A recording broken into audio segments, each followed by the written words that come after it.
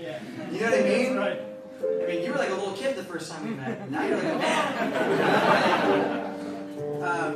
And it's also really neat in some cases to, like, you know, see fans that we met when we were like just coming out with Hybrid Theory and like touring them for the first time.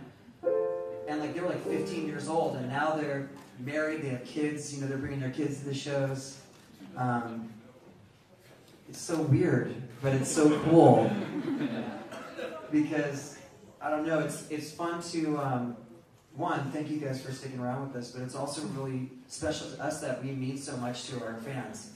You know, I'm looking at your face and you make me feel special. The same way that I feel like we hopefully make you guys feel special too. Is that